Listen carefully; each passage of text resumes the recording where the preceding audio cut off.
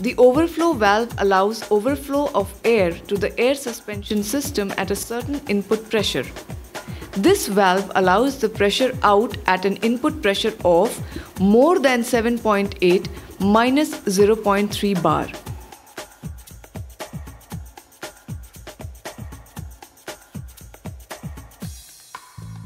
The important parts of the overflow valve are the valve housing,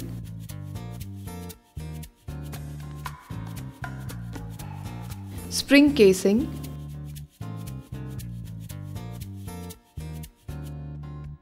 compression spring, set screw,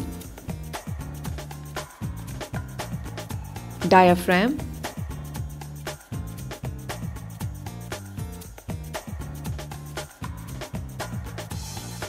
inlet port A1,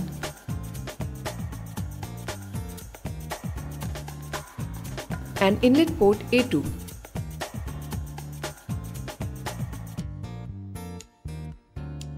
Valve seat,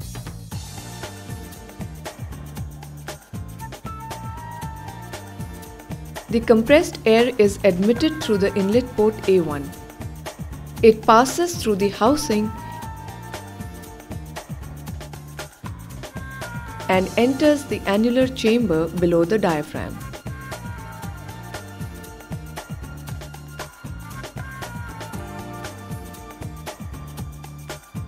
The valve seat V stays closed as long as the pressure at A1 is less than 7.5 bar.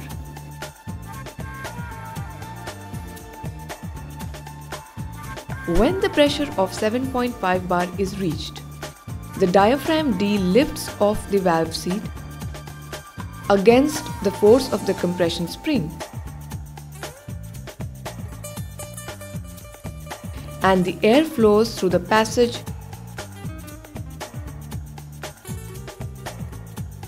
to the outlet port A2.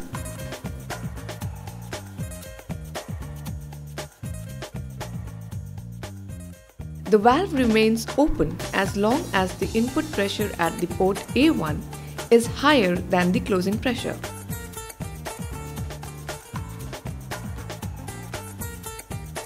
When the input pressure falls below the closing pressure, the diaphragm D closes the valve seat under the action of compression spring.